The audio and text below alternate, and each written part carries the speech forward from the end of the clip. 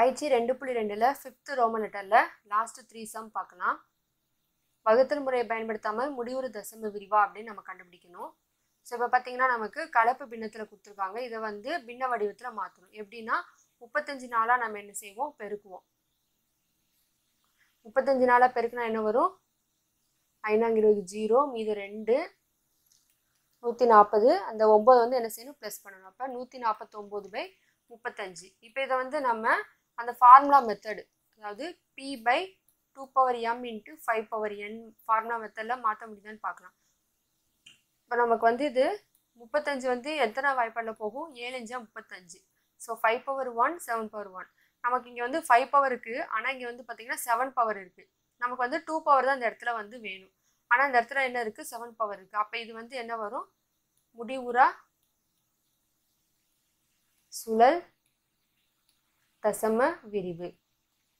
So ஒன்று வந்து 2 பவரில் இருக்கணும், அல்லது 5 பவரில் இருக்கணும், அல்லது ரெண்டுமே வந்துச்சுன்னா 2 பவர் 5 பவரில் தான் நமக்கு இருக்கணும். அடுத்து பார்த்தீங்கன்னா 387/800.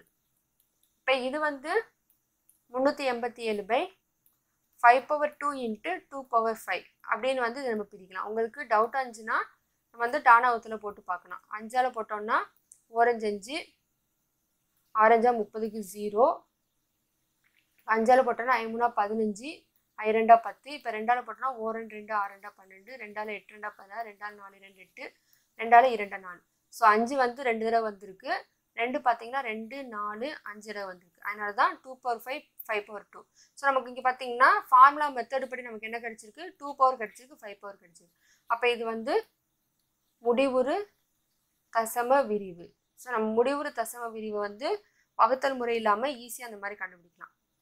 அவங்க வந்து சம்மில் எப்படி கேட்டிருக்காங்களோ அதுக்கேற்ற மாதிரி வகுத்தல் முறை பயன்படுத்தாமல் கேட்டால் தான் இந்த மெத்தட் யூஸ் பண்ணணும்.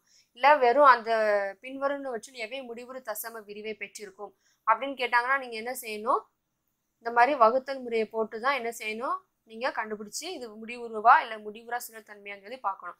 இங்கே வந்து சம்மில் அவங்க கொடுத்துருக்காங்க வகுத்தல் முறையை பயன்படுத்தாமல். அதனால தான் நம்ம என்ன செய்கிறோம், இந்த ஃபார்முலா மெத்தட் யூஸ் பண்ணி பண்ணுறோம். ஸோ இதை எப்படி நம்ம பிரிக்கலாம் அப்படின்னா 5/2 × 2/3 × 11/1. ஸோ இதே நீங்கள் டானாவத்தில் போட்டு பார்த்தீங்கன்னா இப்படி தான் வரும். இந்த இடத்துல பார்த்தீங்கன்னா நமக்கு 5 பவர் இருக்குது, 2 பவர் இருக்குது, ஆனால் இன்னொன்று என்னது 11 பவர் இருக்குது. ஸோ இது வந்து நமக்கு ஃபார்முலாக்கே சம்மந்தம் இல்லாத ஒரு மெத்தடு. அப்போ இது என்ன வரும், முடிவுறா சுழல் தன்மையுள்ள தசம விரிவு. முடிவுறா சுழல் தசம விரிவு. முடிவுறா சுழல் தன்மையுள்ள தசம விரிவு.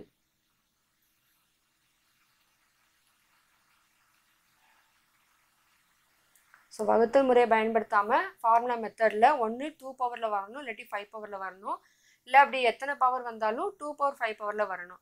அந்த 2 நம்பரை தவிர வேறு எந்த நம்பர் வந்தாலும் அது வந்து முடிவுறா சுழல் தன்மையுள்ள தசம விரிவு.